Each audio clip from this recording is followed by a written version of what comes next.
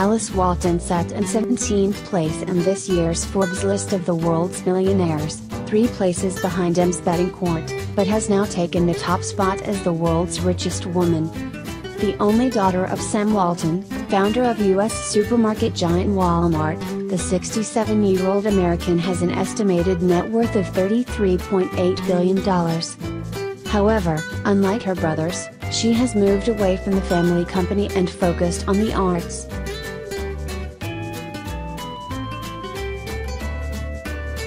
Jacqueline Mars, the 77-year-old, owns a third of the world's largest confectioner. The other 2/3 were split between her brothers until Forrest Jr.'s death last year. She worked for the family firm for almost 20 years and stayed on the board up until 2016.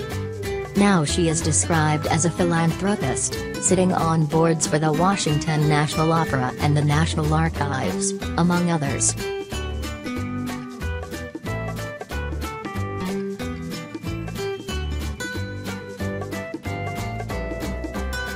Maria Franca Fissolo, the first European on the list. This Italian is the widow of Michele Ferrero, of Ferrero Rocher fame.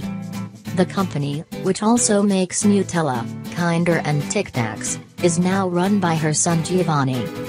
But she spends her time living in Monaco.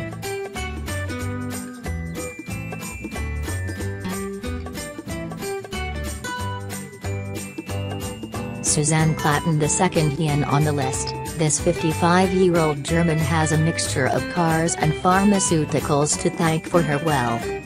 She inherited 50% of chemical company Alta AG when her parents died, while she and her brother also own almost 50% of BMW. She has since taken Alta private, making it all hers, as well as buying up stakes in a number of other companies, from wind power to graphite production, ensuring her spot on the list.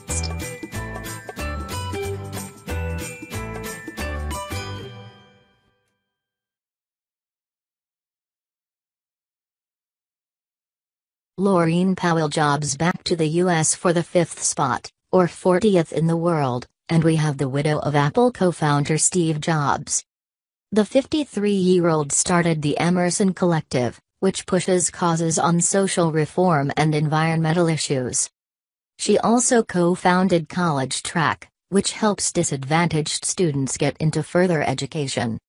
As well as her 0.7% share in Apple, she also owns 4% of Disney.